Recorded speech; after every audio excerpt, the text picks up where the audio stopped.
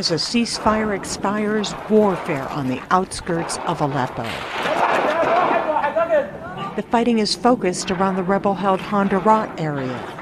It's near the last route open into the opposition-held areas of the city. Amateur video, which cannot be independently verified by Reuters, shows fierce fighting after a temporary ceasefire expired.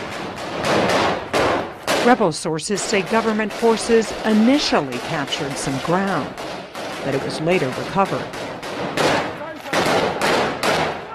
The Syrian army says it is embroiled in violent clashes, but it's making advances. The acceleration of fighting in the Aleppo area contributed to the collapse of peace talks in Geneva last month.